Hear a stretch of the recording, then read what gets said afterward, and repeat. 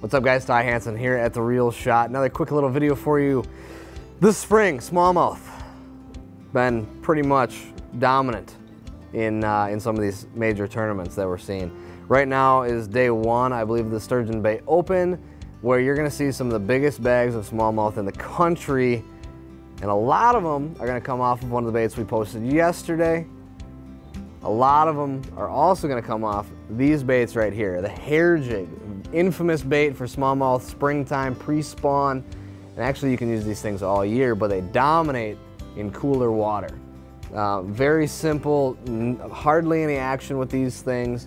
You can fish them like a jig on the bottom, but the primary thing that people are using these for, you can make long casts with these and reel them nice and slow, like as slow as you painfully possibly can, and they get slurped.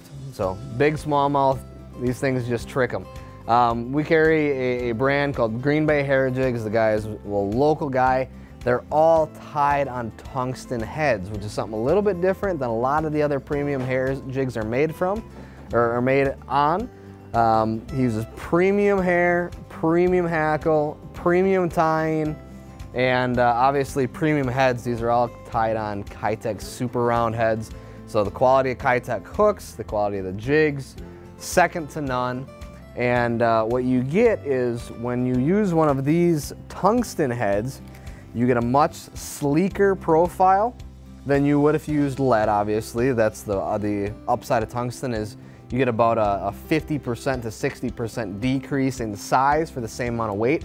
So this little 1/16 ounce one here doesn't seem like it would change a lot, but talking about this yesterday, physics and stuff like that, the smaller the head, the sleeker it is, with the same amount of weight will cast further than a lead head with a bigger, wider profile going through the wind, even if it is the same size. Same thing with the 1/8 ounce.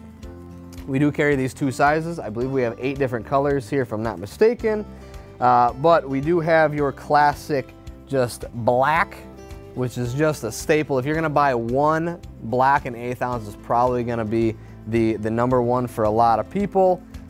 We came up with some awesome names for these things, so when you get here and check these things out or check them out online, they are absolutely phenomenal as far as the colors go that we came up with. So pay attention to what you're getting there. The colors are phenomenal, like I said. One of my favorites, if you have not tried out black and purple, we call this Grape Ape. It's just a dominant smallmouth color in springtime that not a lot of people throw. That purple just adds something a little bit different. I mean, these smallmouths see black hair jigs constantly. So the reason we added a couple of different colors in here is simply because it shows them something a little bit different. They see your olive greens, your browns, your blacks. Very consistently, we made which one is called Angel Hair.